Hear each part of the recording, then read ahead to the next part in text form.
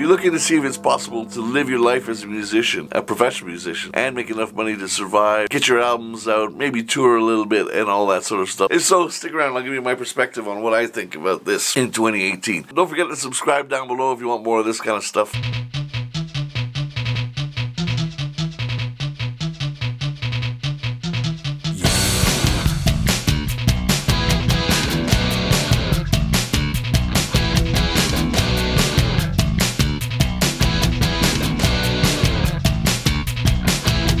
I can't say that life as a musician is particularly easy.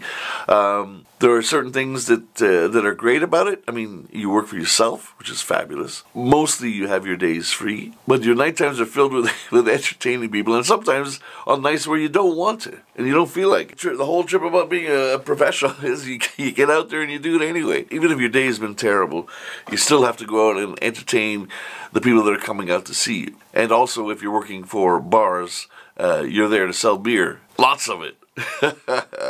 So you got to make sure that you got your beer selling face on. You can't expect to make as much money as you used to in the old days, and selling 1 million records is never going to happen again. If you have yourself covered and your music is done properly, and you have all your Twitters, your Instagrams, your Facebook, YouTube set up properly, you should be able to at least give it a go. And these days, you can have the equivalent of $1 million studio right in your house for under $1,000. That's everything. Speakers, everything, microphone, the whole lot for under $1,000. And you can do it cheaper if you really want to. Because of this, it's given me, for instance, the ability to record and produce my own music the way I want to hear it. Not the way other people want to hear it.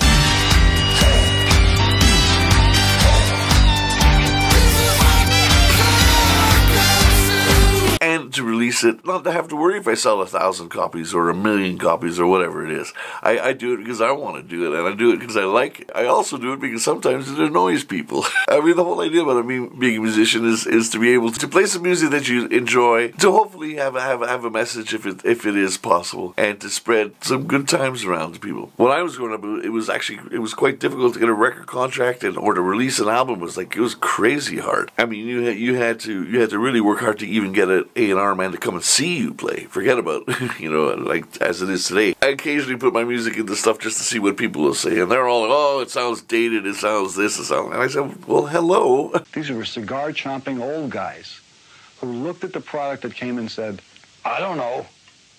Who knows what it is? Record it, stick it out. If it sells, all right. We were better off with those guys than we are now with the supposedly hip young executives, who are making the decisions of what people should see and hear in the marketplace. It's what it is. When I was coming up, it was in the early 90s, late 80s. That's what I sound like. And that's what I know the best. And that's what I like. The good thing about this is that nowadays, because it's so easy to record yourself and to distribute yourself as well, and to put your albums out yourself, with a DistroKid account, you can have your albums out in moments.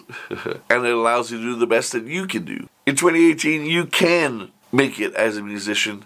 You can survive without dying. You're not going to make great money. You're not going to make the millions of the old days, and you probably won't get famous. But you will enjoy yourself. You'll be able to do what it is that you like. Play your own music or do covers or whatever you like to do. It's all possible. And in fact, it's so much easier today than it was in the past that I think every single person now has a chance to actually go ahead and do it themselves, which is really great. You just need the will to do it, and that's it. You can record in your house with your friends and release it and get it on Spotify and everywhere else. Anyway, thanks.